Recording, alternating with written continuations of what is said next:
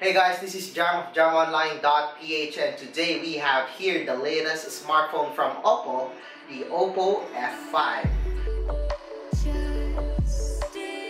The OPPO F5 is the latest smartphone from the Chinese company, and it belongs to the F series. The F series is known to be a selfie-centric smartphone and also their flagship series here in the Philippines.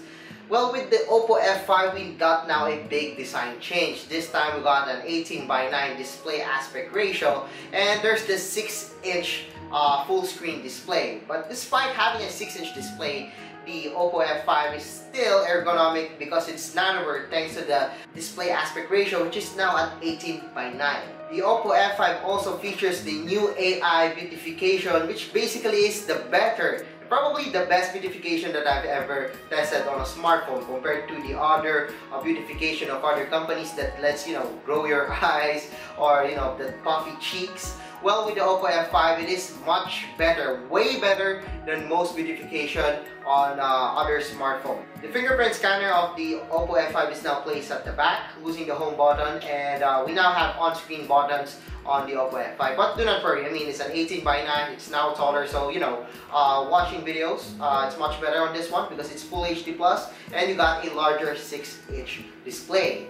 In my test of the OPPO F5, what I like about it is that the OPPO F5 is actually really good. It's probably the best smartphone that OPPO has ever made, and the camera was really great. I was amazed with its camera. The AI beautification was really good. The shots that I took, the colors, the contrast, the sharpness, it's just really good. I love the OPPO F5 and I would love to use it every day as my main smartphone.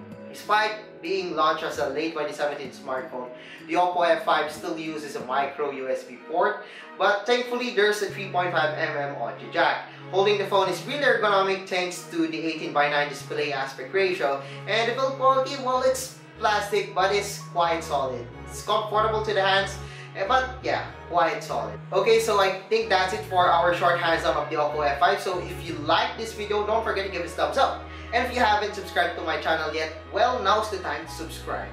So once again, I'm Jam of JamOnline.ph, and thanks for watching our short hands-on of the OPPO F5.